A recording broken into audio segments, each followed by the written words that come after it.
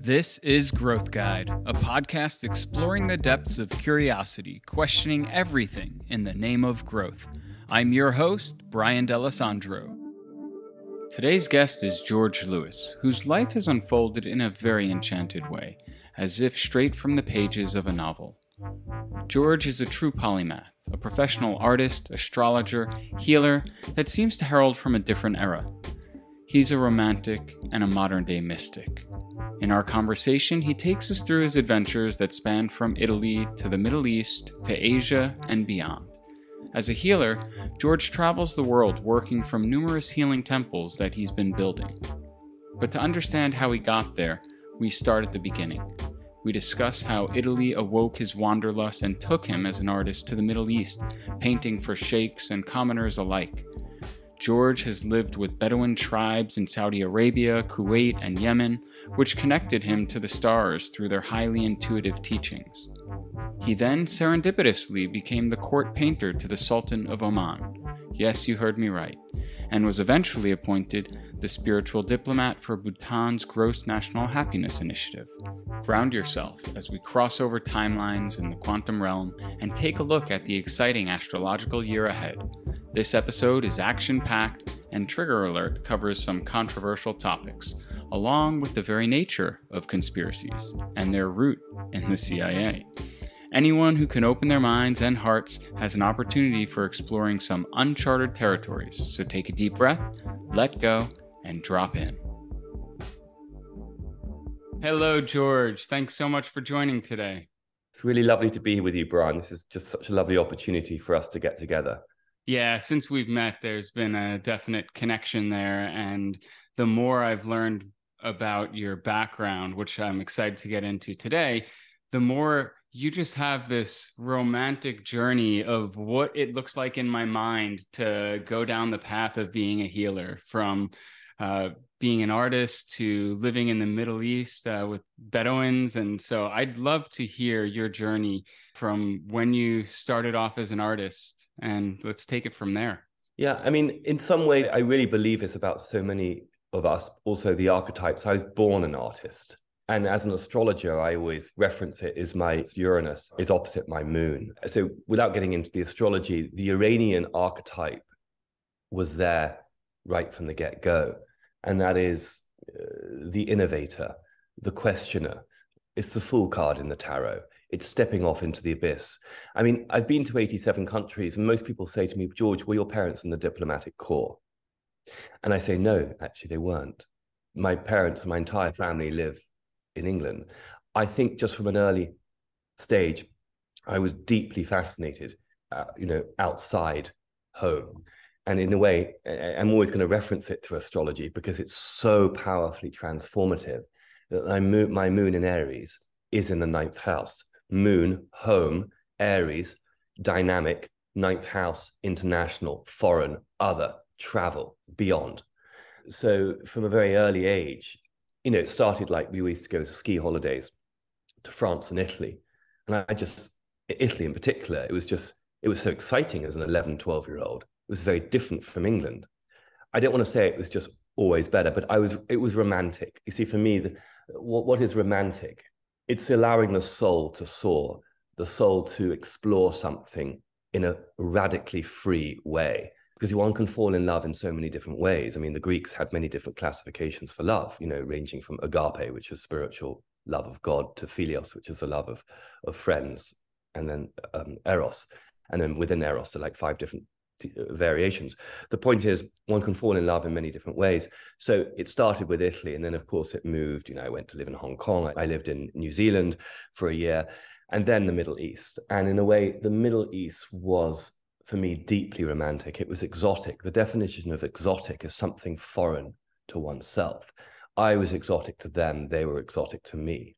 It's that sort of polarity that allows you to explore yourself and other people, through art, through culture, through dialogue, and, the study of the stars, living with Bedouins for a few months in Saudi Arabia, Kuwait, and genuinely seeing Venus rise on the horizon, set on the horizon, Jupiter rise, and the entire 180-degree canopy of the sky, uninterrupted, unadulterated, is powerful. And, you start asking questions about, what does it mean? And that's when the astrology comes in. So there is definitely for me a deep sense of exploration. And that's my North Node in Sagittarius. Yeah, and we have such similarities. I mean, your moon is in Aries, my sun is in Aries, and then I have Sagittarius moon. And so again, I think I always, in a very similar way, I see myself as an artist in everything I do. People are like, oh, what art are you creating? And for me, the act of just living life and exploring life is an artistic endeavor. So there's something very real about that. And then over to the Sagittarius of higher knowledge and travel that I am so pulled to in all ways of my life. And I love that you brought up this notion that you were in an exotic place and saw the other folks as exotic, and they saw you the same. And so there's this creative tension of perspective that creates an opening and allows things to unfold that otherwise just wouldn't. And so it's a really nice dynamic to call a light to. Also a calling to put ourselves in what might be seen as uncomfortable positions of being the other or the minority, and actually sitting in that difference or even discomfort as a way of exploring self and other. It's a beautiful, beautiful way of being. It is. I mean, it's interesting because the archetype of Pluto, which is transformation, Pluto touches whatever it touches, it intensifies. It's the principle of the elemental power. It's a depth psychology. It's very intense, and it's entirely instinctual. So when you're in the Middle East, obviously my Arabic was limited and non-existent to begin with, but I definitely was able to read and write it to an extent, and I got better at it. But also I was very lucky. I had people who were able to help me understand. But because it's so instinctual, the Middle East, you can contact, especially with the Bedouin. It's amazing what you can communicate without words. I ended up having my own camel. She's still alive. She's called Fatima. She's 12, 13 years old now, a white camel. I was gifted her by the Al-Rashidi tribe. And they're very smart. And whenever I go back to Kuwait, and I haven't been back for 5 or 6 years, but they recognize you straight away. But you see, that was some time ago. And the Middle East has always imprinted heavily on me, photographically and painterly, from a painter's perspective, because I was, for a while, the court painter to the Sultan of Oman. So it was wonderful to be based in Oman, which is a country not really known in the United States. It's a country north of Yemen, but to the east of Saudi Arabia. And it's a large country, but people haven't heard of it in America. When I say Oman, they often think I'm talking about the capital of Jordan, which is Amman. And it's very much originally part of the British area of control. It's connected to the Straits of Hormuz, where all the oil goes in and out of the Gulf between Iran and Oman. And it plays a very interesting place in the diplomacy between the Russians, the Americans, the Israelis, and the Saudis. So I found it very fascinating being based there, because I also got access to a lot of the politics. And having studied politics and philosophy as my degree, not art, it was a really interesting way to morph my art into understanding human psychology and power. And when I look at it in power, I mean on multiple levels: psychic power to practical applications of power. Obviously, economic power is the main instrument to exert that in this realm.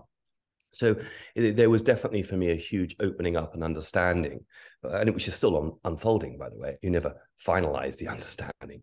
I mean, what I've learned since the timeline shift of 2016 has been profound. I was still very much asleep when I was living in the Middle East between 2007 and 2008 and 2012, but it appealed to my romance, and it was a safe way to explore. But since 2016, I've become much more aware of the reality of this planet, and of course that's always unfolding for all of us. But that is the great awakening that we're all involved in our own individual unique ways. And I want to get into that, but first I need to go back a little bit, because it feels like we're talking about hundreds and hundreds of years ago. How did you become the court painter to the Sultan of Oman?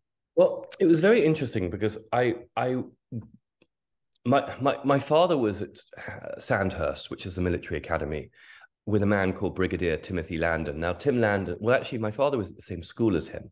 What was so funny is I ended up meeting Tim Landon independently on my own because became very good friends with his son, Arthur Landon. And Arthur's father, Brigadier Timothy Landon, was known as the White Sultan. And he was at Sandhurst with the Sultan of Oman. And they were best friends. And that whole relationship's a whole other story, but they were very, very close friends. And to put it quickly in a nutshell, is that Sultan, he became the Sultan of Oman in 1970, and he overthrew his father in a bloodless coup, which was backed by the British government. I mean, this is how things happened in Africa and the Middle East, in large parts of the world for many, many years, and still continue to happen. And this man, ultimately, at the end of his life, became a bit of a Buddhist, became very spiritual. He started to collect my work. And we were having lunch together in London one day. And I'd had this dream, which I told him about. And it was about me in the Middle East. And he looked at me very seriously. He said, "Oh, I think it's now time for you to go." So he set up for me to go and paint. And it started as painting for a Sheikh in Oman, Sheikh Ahmed Farid, who was actually once formerly a prince of Yemen. And I did these paintings and had these exhibitions. They went very well. And then I was asked to become the court painter to the Sultan of Oman. It sort of happened organically, gradually. And what was so interesting about being in Oman is I had the ability to travel around with my camera, meet people. And so the painting was almost like the veneer, but it was behind it. It was the psychological connections that I made, the relationships I made, the questioning, asking the men and the women, photographing, I mean, all sorts of people. I have a whole collection of photography called Sexuality and Gender in the Middle East. And it's all about the private expression of the soul in the Middle East, where most Americans, Europeans, especially Americans, would consider it so dangerous. They think of terrorism. And it's not that that's not true, but there's this whole other side of sensuality, the smell of juniper, the smell of frankincense and myrrh, which you get into, the raw smell of musk and umber, and all these different sides. The smells are very, very potent and powerful in the Middle East. It's just, it opens up a whole other realm. So that when I was court painter, it gave me this ability to explore the Arabian Peninsula in a way that most people couldn't. Mm. And the duties of being the court painter, what does that look like? Well, it was quite open. I was doing the paintings of camels, of Bedouins, of castles for the royal court. I never actually was commissioned to paint His Majesty. He was quite old at this time.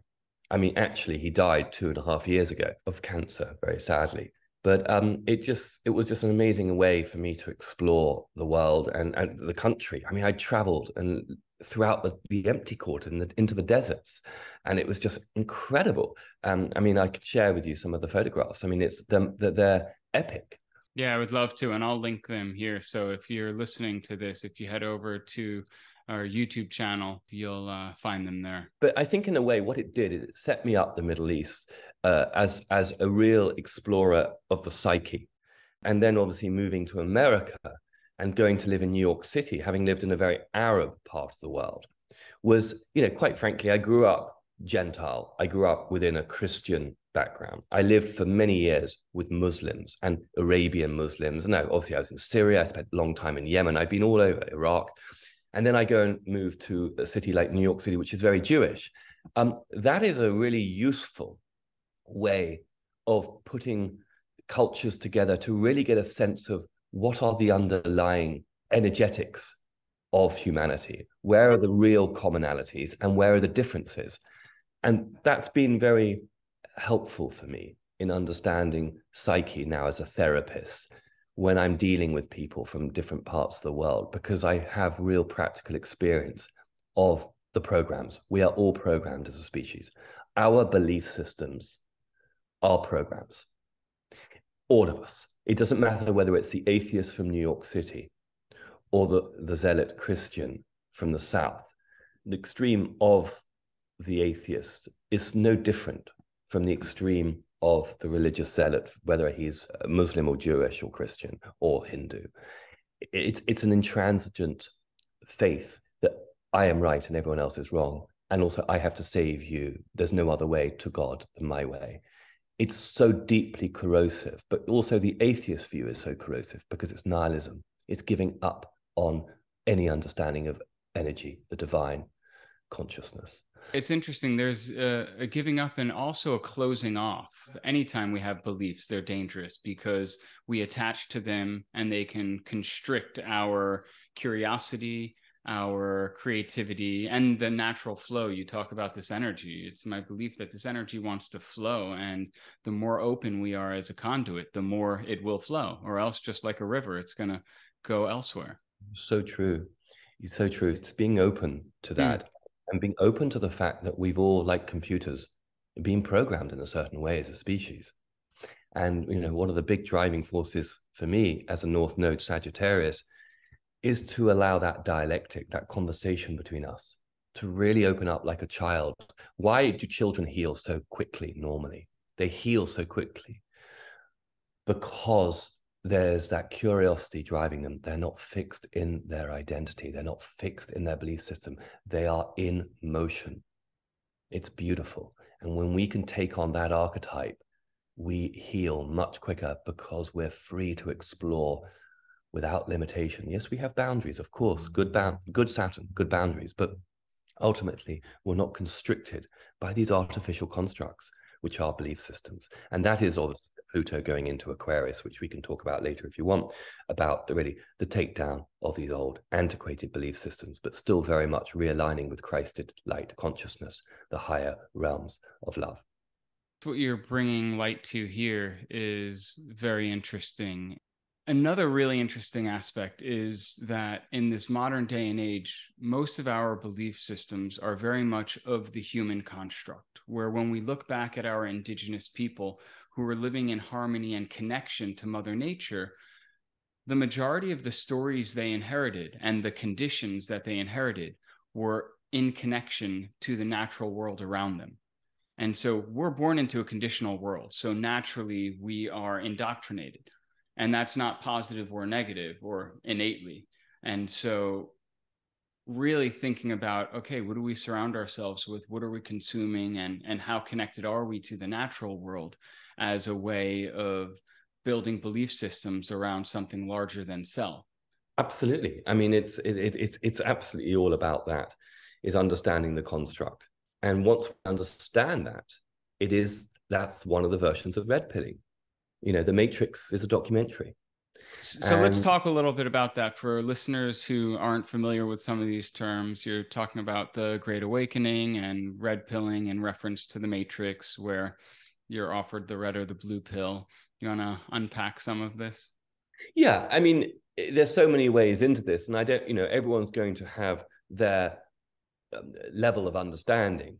But for me, most people now have heard of the Great Reset, Klaus Schwab talking about the Great Reset. I mean, one has to really be living under a rock if one doesn't understand what the World Economic Forum in Davos has been pushing. And, for those who don't know, I implore you to do your own research, because freedom is information, and information, when applied, becomes knowledge. And when knowledge is applied, it becomes wisdom. So the Great Reset brings about the Great Awakening.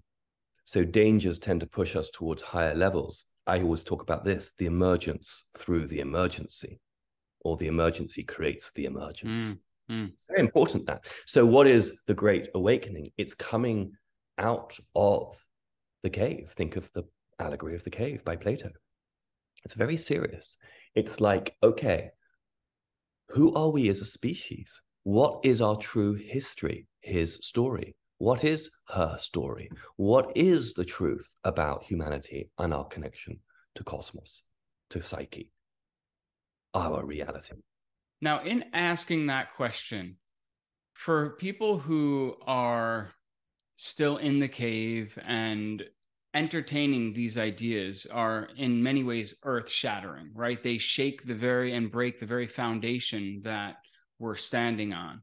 What advice can you give there for anyone who is curiously opening their eyes and exploring, but also feeling the anxiety and the crumbling that comes about from it? Because there is definitely a death and a rebirth. Yeah, I mean, firstly, community is essential. And that's something I offer to a lot of people. I have an amazing expanding community that I'm part of. It's circular. There's nothing pyramid. There's no more queen with her handbag sitting on top. And, you know, I can show you that in the astrology, how that's totally changing. But it's coming together to share like we're doing today, to be open to the fact that we haven't been told the truth. You know, what's the difference between conspiracy and truth? Well, these days it's less than 6 months. You know, so it's the sense of coming to an understanding, and it isn't easy for a lot of people because it takes the carpet away from under your feet, but then you install the new carpet. And, you know, if you want to use the analogy of the carpet, you know, it's the magic carpet. I mean, we are learning about time travel. We're learning about our galactic heritage. We're learning more about many stuff that has been hidden from us. Let's take ancient Egypt. Let's go back to the Dead Sea Scrolls. I mean, there's so many ways in, and you, the listener, have to decide, what is it that you want to focus on? Where is your truth? You know, some people in the Great Awakening want to talk about the Federal Reserve and Jekyll Island and the sinking of the Titanic. They want to go down in the economic to understand the structures that came in, very masculine in a way, 1871, and the corporatization of the United States of America by the Europeans, followed up by the Third Federal Reserve in 1913 after the sinking of the Titanic, and the control systems through usury and through the corporate and the financial instruments, the systems that come into place. Other people want to go more galactic. Roswell, 1948, and the suppression of information to do with alien technologies and reverse engineering. We haven't got time to talk about all this, but you, the Great Awakening, you do your research on where you feel intuitively, tap into the body, tap the sternum and sense what is it that you feel called to investigate, which will help you create and re-establish your Uranian energy, which is your godlike curiosity, childlike curiosity, to bring you more into alignment with what you're here to do. We're not here as slaves to work in a system, to pay taxes and to die. That is a distortion of our reality. We're coming to realize that now. It's very exciting because we're asking these questions. People like yourself, Brian, are holding platforms for people to explore this. 10, 15 years ago, unless you were David Icke, it wasn't happening. So let's talk some more about this, because even as you bring up terms like conspiracy, you know, what's now public domain, right? There have been all types of releases and declassifications from, let's focus on the US government, right? For cases like Roswell and different alien aspects. There's also, you know, cases of history being grossly inaccurate. And by the way, anyone listening, I suggest Graham Hancock as a great way to get a lot of information, factual information around different history of this planet and civilizations. Fingerprints of the Gods is, I mean, he's written many good books. I think that's a brilliant one because, I mean, it's, you know, it's quite some time old now. It's easily 15 years old, maybe more, I can't remember. But it's brilliant because it does look at the timeline of Egypt and sacred sites in Turkey, and it really makes you question the official narrative. Well, and so then we can talk about the CIA, right, releasing documents around their MK Ultra programs, which are, it sounds very science fiction, but they have programs that are still in operation that are designed around psychological aspects of mind control and manipulation at gross scales. And these have been used in warfare, but also turned on the American public for quite some time. This is stuff that's been disclosed by the government, so it's not that it's anything woohoo. In fact, the terms like that and the terms of conspiracy, labeling something as misinformation and disinformation, are actually tactics of the CIA. So just dig deep. The one thing, you know, I think that's important, as you, like you said, George, connecting to that intuition and following something that's calling.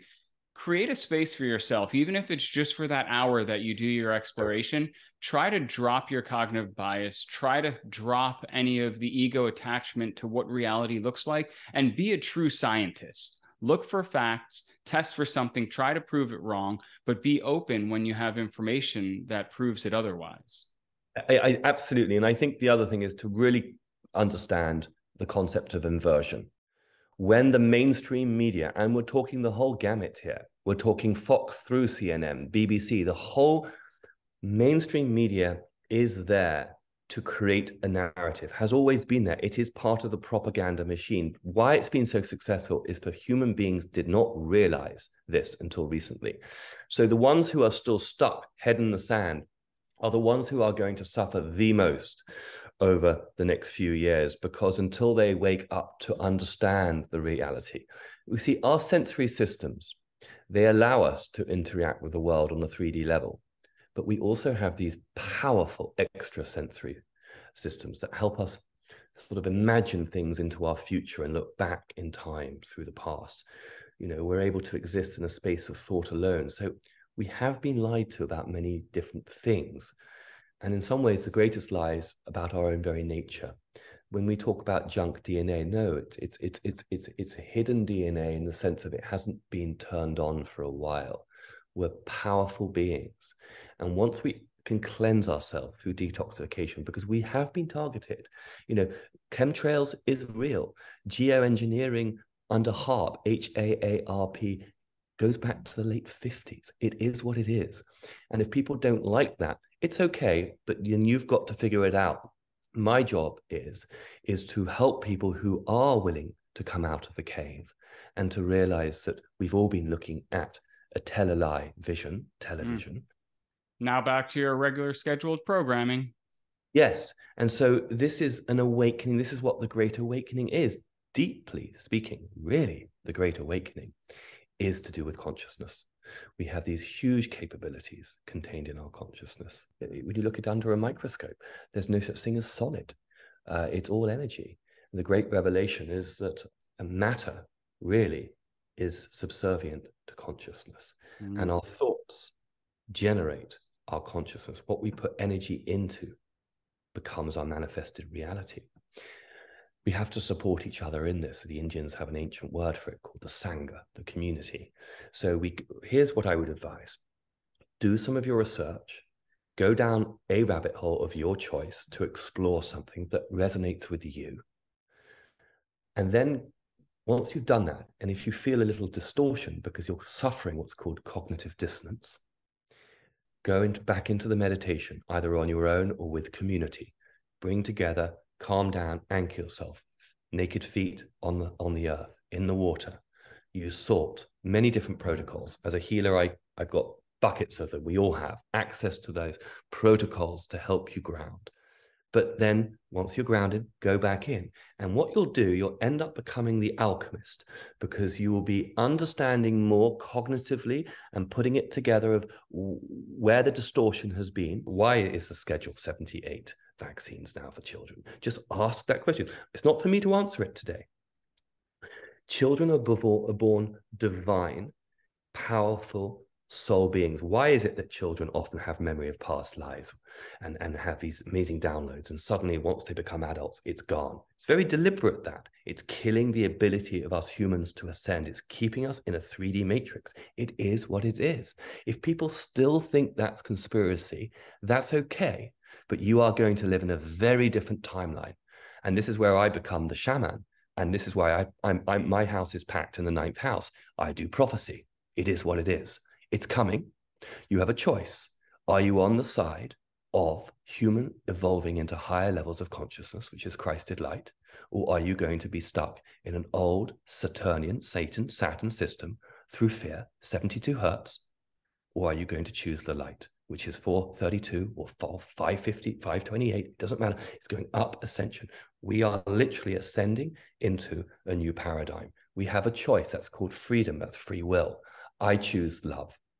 And so I'd like to talk a little bit about this idea of the multiverse. So as George is talking about ascending and being on this higher frequency and even different timeline, this is the notion that in the multiverse, there exists infinite realities of every permutation of what is possible. And so depending on if you're on, when people say, right, that vibe or that frequency, are you in a higher state or a lower state? you know when you've felt different sensations of feeling in your body, and when you're in a high place and you're feeling completely open and loving and connected versus one where you feel disconnected, depressed, or angry or anything like that. So the idea is that when you're in a lower state versus a higher state, you're actually shifting into a different reality, so within the multiverse. So the idea that you leave others behind, even with the ascension, if you look at the coming of days, right, or the ending of days, it's not that everyone necessarily dies or everyone ascends to heaven. It's that people are living in these different timelines of higher vibration or lower vibration.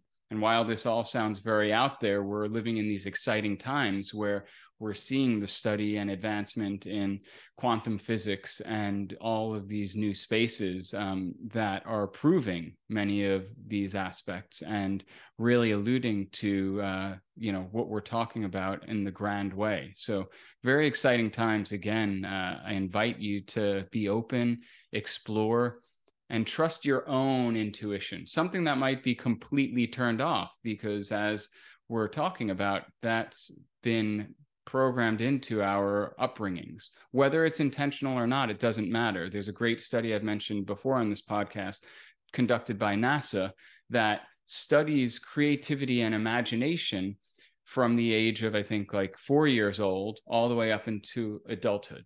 And there is an exact correlation on their maps of that age once you go into the public school system and move through it, and that decrease of creativity and imagination. And so, again, we need to reclaim these aspects of ourselves. They are innate to us. They are these gifts that are given.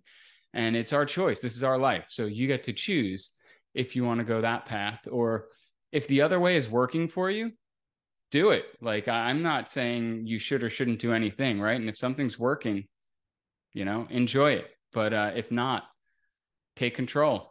Yeah, beautiful. I mean, what is also interesting with my North Node in Sag, I want to encourage as much of humanity to claim their power back. So I will always encourage you through some interesting statistics that the positive optimist always lives at least a decade longer than the negative nihilist. And then beyond that is when you step into the ability, let's take medicine and the true Hippocratic oath of understanding energy and frequency, and how really no disease can exist in the body when you operate at the right frequency. That is entreating you to do more investigation, because you really pull yourself out of a fear-based protocol and into something which is incredibly liberating. And many of us, and I speak for myself, we are better at doing it when we're supported with friends joining in. It's hard to be just the individual in this world, fighting for it, or, encouraging other people. But there are more and more of us doing this. I mean, these conversations wouldn't have happened 10, 15 years ago in the same way. It's very exciting. So look out for, other mutual friends. You are going to make new friendships, new relationships. I mean, the Great Awakening does push people into making choices in a way that we didn't have to in the past.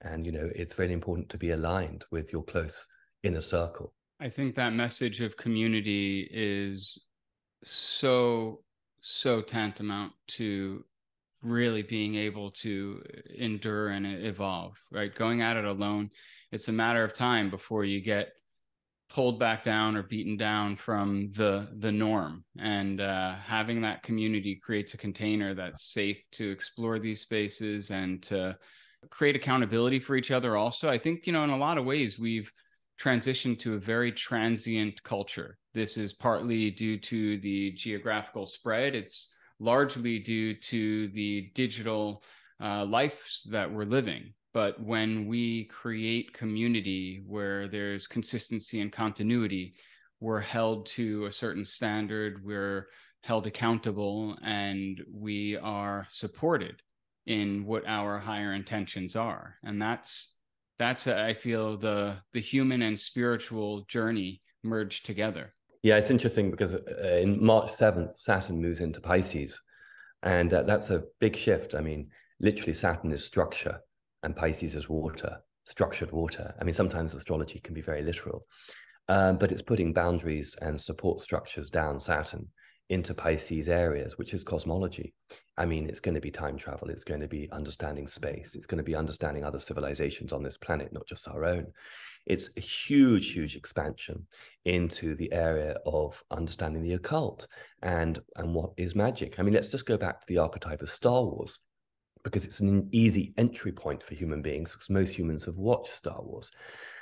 The occult, the dark, which means hidden, the people controlling the system have used black magic since time immemorial. It is what it is. What's exciting is people like ourselves are encouraging other people now to understand the occult, to use white magic in a way to support the Christed light, love, consciousness. So the battle in the realm of polarity on planet Earth can be not only more equal, but also can be more supportive of our true human destiny. So Saturn in Pisces, in some ways, is putting structures down into understanding numerology, gematria, astrology, tarot, which the City of London, the Vatican, DC, and the hidden Masonic lodges, which have been there for a long, long time, have used. It is what it is. And now we're coming to be able to understand it. It is Yoda, as opposed to the Sith Lord. You know, where is your Yoda? How are you accessing your Yoda?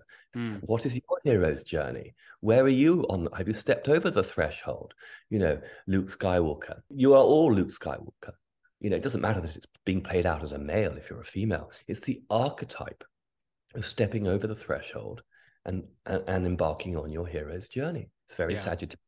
And George Lucas was a huge fan of Joseph Campbell's Hero's Journey. I did a podcast previously, 2-part podcast. If anyone is unfamiliar or familiar and interested, go back and listen to that. You'll learn more about the Hero's Journey.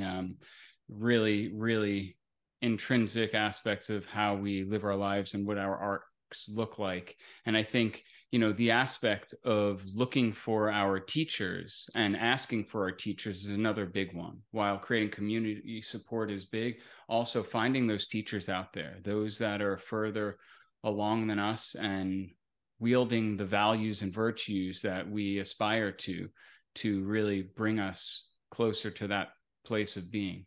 I mean, if I were to come on again, I'd bring in my double chalice. I have this incredible musical instrument, which is made of crystalline quartz infused with sapphire. It's a very unique piece. It's a double chalice, and they're a perfect fifth. So one is an A, one is a D. And when you do it, it alchemizes and balances the auric field. It actually gets rid of tinnitus and many other things. I mean, this is very much Saturn in Pisces. It's understanding that we are so much frequency. And once we can align and tune into the right frequency, we are in such a powerful creative position. And I think that's what is emerging on our planet today. And yes, it feels hard because the darkness is being revealed visibly for the first time to most of humanity. And it's uncomfortable, but take the opportunity to turn that discomfort into some decentralized, local, creative project of yourself. Yeah, it reminds me of the book Paulo Coelho of Warrior. Yes. No, The Alchemist I love. And that, you know, your story reminds me of that of The Alchemist, but I'm going to The Warrior of the Light. So it's a short book. And look, we are living in this time where there are hard realities unfolding in front of us. There are very hard choices to be made. It's my belief that we have individually and collectively incarnated at this time, at this place, because this is our work. And so we could either run from it or hide from it or fight and resist it, or we could embrace and remember that we're here to do this work and tap into our inner warrior and do it from a place of love, but with great strength and grounding. And let's do it together. And as you say, Brian, so correctly, there are these power points. There are these times when the Pluto goes conjunct Mercury, or Uranus makes an exact square with Saturn, where we suddenly get a barrage of information that comes in. But you know, you're going to have to find that information on the non-mainstream media, because on the mainstream media, it's run by the old system. Saturn is still in charge of the old propaganda. It's also an invitation to start developing your own intuition and your connection to this greater unfolding. One of the most beautiful aspects of astrology is it allows you to see what's unfolding on a much larger planetary scale. And when we're doing things that are in alignment, all of a sudden it's effortless. We're not fighting the river anymore. And so it's, I wake up and I know when the moon is in Aries or the moon is in Virgo without even paying attention. I know energetically. And every time it's like clockwork. I was like, wait, let me check. I check. And of course it is. You start to recognize the energetic signature. And I know I can use those energies for different things, when I should be more productive in nitty gritty work, or when I should be, in Mercury, when I should be really talkative and communicative and really, focusing on business. I mean, these are simple ways of tuning in and developing that relationship that is really fun.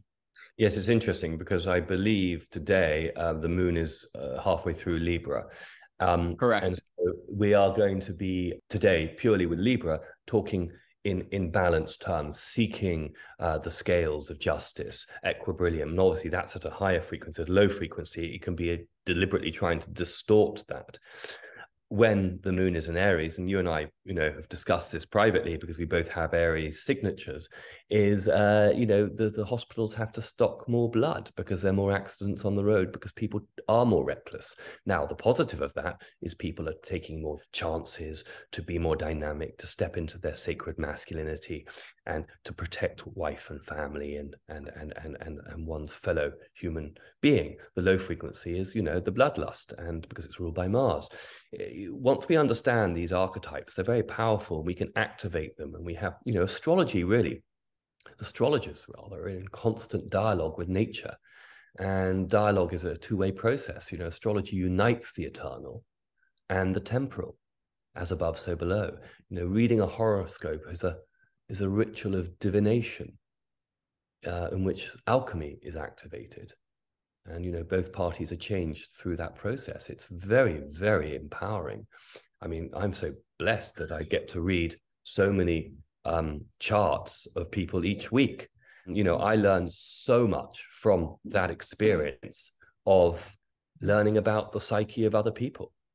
And so it's a real blessing, astrology. It's all about self-illumination and self-knowledge. And that allows us to be more loving human beings, because when we have more self-knowledge, we're less controlled by Saturn, we're less controlled by the programs, and we can be free to express our love. Human beings are very empathic creatures. Human beings really are the frequency of love. That is our true frequency. It is the distortion of AI, the distortion of a different energy system that seeks to keep us in the 3D matrix.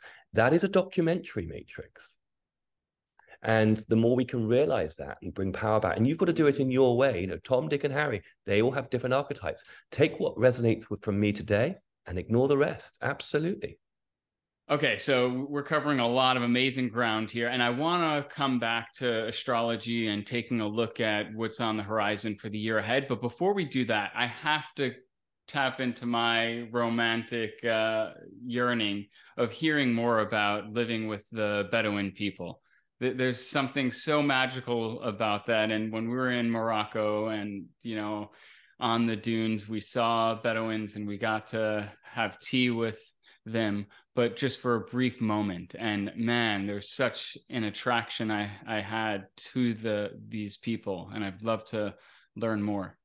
Yeah, so much of communication is not through words. So much of communication is through the energetics of, because you're around the campfire. So everything is reversed in the desert. In the daytime, especially around high noon, 2-3 hours either side of high noon, one is really going slowly, conserving one's energy, and sometimes trying to find shade. And you really slow down almost towards a hibernation. It forces you, because of the extreme heat, to really, really slow it down. It's a meditation in itself. By contrast, once that sun goes down, the campfire is lit. They're incredible at preserving the wood and reusing the wood. The wood is hard in the desert. It lasts a long time. And the stories around the campfire, the legends. They can be very romantic. They can be very spiritual. They can be very cosmic. Now, of course, there's always a layer to it because Islam was very infiltrated as well. All the religions have been infiltrated. It is what it is. So I don't want to overpaint the romance as far as, are they all reciting the poetry of Rumi? No, but there is a kindness, a humanity in the desert of Arabia that I will never forget. And there's a beauty of understanding the stars, the expansiveness, understanding nature so well. I mean, at one point, a giant, it was called a camel spider, in the middle of the day, started to run towards me. And I remember this was right at the beginning of my experience. And I got a little spooked because it's the size of my hand stretched out. What was it doing? It was just running for shade. It was running to stand next to me to get into the shade because it was 130 degrees Fahrenheit. And it's like, okay, you just start to learn. And then the dates that one eats out there are phenomenal because you eat 5 or 6 dates in the morning between tea and coffee. And it really sets you up. It gives you a slow release of energy for the next 5-6 hours. An amazing amount of energy is contained in one single date, especially the dates out there. So it was beautiful. And the friendships I made were very profound. And I'm still in contact with many of them. What was the food like besides the date and tea? So a lot of goat and lamb, which I like very much. Rice, quite basic. Some spice, especially in Oman and certain parts of Saudi Arabia when the Silk Route or the trading routes are open to India. You see, what you begin to understand is how the ancient trading routes worked. So once spice can come in from India and that part, then you have more access to those tastes. If, for example, you aren't able to get hold of those spices, then the food becomes quite bland again. So it depends on whereabouts you are in the desert or, your access point to the cities, the trade routes. Yeah, such a far cry from going to the local Whole Foods and picking up anything and everything under the sun. Again, it goes back to these ways of living in more natural rhythms where they're governed by larger realities. It makes me think because I lived in Bhutan for a number of years too. Oh, yes. I want to get into this as well. Oh, yeah. I mean, we probably don't have time today, but I mean, what was so interesting living in Bhutan is, when I painted the royal family there and I did their astrology, I ended up spending quite a lot of time in the northern part on the Tibetan border, high up, it's like 12, 15,000 feet above sea level. And the food becomes quite spicy there, but the food energetics are phenomenal because there's no GMO, there's no influence of other negative forces. And you just feel the energy of those mountains, the creative sunlight to infuse you with the right energy. And I remember coming back, also acclimatizing to that altitude. When I came back to New York, the next month when I was in New York, having spent a month previously in Oman, I was super fit in a way that I wasn't before, on a level that I wasn't before, because of that experience of food and altitude. Yeah, I remember going up to Tiger's Nest as part of acclimation there, and you just see the locals that are taking these incredible elevation gains and doing it so naturally. I also shared the same experience of the liveliness of food there. Everything was so flavorful and so rich. It was, just really unique. We need to do another episode just on Bhutan because I could show you maybe what we could do next time. I can show you some images as well, the paintings, photographs of Bhutan as well as the Middle East. It could be more visual if you would like. I love that. That sounds really fun. Before we wrap up, let's jump to back to astrology and take a look at a little forecast, if that sounds good to you. Absolutely. What I would say, Brian, is the two big things going on this year are Saturn moving into Pisces and Pluto moving into Aquarius. The last time Pluto moved into Aquarius was the French Revolution, and also the Reign of Terror. So you see, Aquarius is belief. Pluto is transformation of belief systems. We are going to see an absolute radical shift of all things to do with human belief system. For example, religions, they are going to fundamentally shift between now and 2042. So it's going to be all about moving out of an old antiquated belief system into something much more new. Now, on a positive level, it's going to be us tapping into our consciousness, tapping into our divinatory individuality. On a negative, it's going to be some people choosing AI, some people choosing to give up their sovereignty, which is already what started to happen, unfortunately. I have a lot of radical compassion for these people who are in fear that they've accepted tooth and nail what the government has told them, what the doctor has told them. I mean, the whole programming system within the medical is deeply, deeply disturbing, because it really, when you understand it, it is about transhumanism and depopulation. And that realization is going to be very apparent over the next few years as Pluto moves into Aquarius. And it's going to be radical disclosure, because what Pluto in Capricorn did is it brought focus on the institutions. So the institutions are going to collapse between 2008 and 2024, which is Pluto in Capricorn. But because of the retrograde cycle, we get a glimpse of Pluto in Aquarius starting in March this year, just for 3 or 4 months, and then it goes back into Capricorn until the end of 2024. So we're going to see the end of the Federal Reserve, the end of the big BBCs, the CNNs, the end of McDonald's, you name it. Those corporations, Disney, they've run to the end of their line. It is what it is, because they don't carry the frequency of what humanity needs today. So that's exciting. And the astrology backs that up tooth and nail in 2023. It is a spiritual year. 2 + 2 + 3 is 7. It is the year of the water rabbit. Yes, the last time it was the year of water rabbit was JFK's assassination. That's interesting. But it's really a time for a spiritual ingenuity, creativity to blossom on this planet. And so we're going to see a lot of local creative projects emerge this year, which are going to have strong spiritual conscious connections. George, so wonderful to hear your truth and your interpretation. Thank you so much for joining today. My absolute pleasure to be here with you. Thank you so much for having me on your show. Thanks for joining us this week on Growth Guide. A big thanks to our sponsors. This episode is sponsored by the Permaculture Education Institute. You may have listened to the episode I did with founder Morag Gamble. She's incredibly knowledgeable in permaculture practices and communes with nature on the deepest of levels.